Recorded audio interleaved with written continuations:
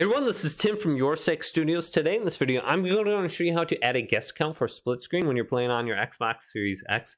This is really easy to do.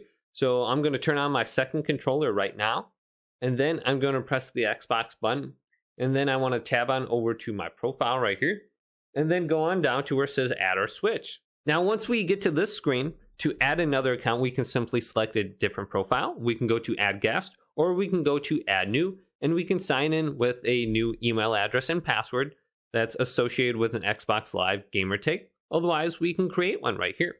But you can simply just go to add guest. If you want to go ahead and just play split screen real quick in like a game like Minecraft or something like that. So you can see my second account has been added.